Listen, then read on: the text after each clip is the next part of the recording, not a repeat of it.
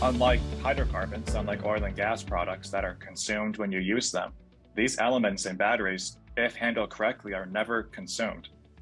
Once they're put into the field, they can essentially last there indefinitely. So as we now move to a circular economy, a lot of what we've been doing is making these relationships with companies up and downstream of us in the circular economy that really let us form these types of relationships and alliances and partnerships that make this one single entity. So as we work with the big, automotive OEMs and the cell manufacturing companies and the chemical refiners, we're able to essentially make one loop per geographic region, which can essentially support this entire industry.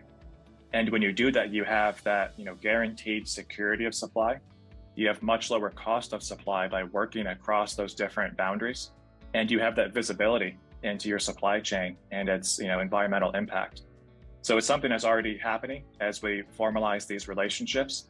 But I would just say that to think about this much more as a circular economy instead of a linear one, and the advantages that we can have by only, mining these metals once and then having access to them indefinitely going forward.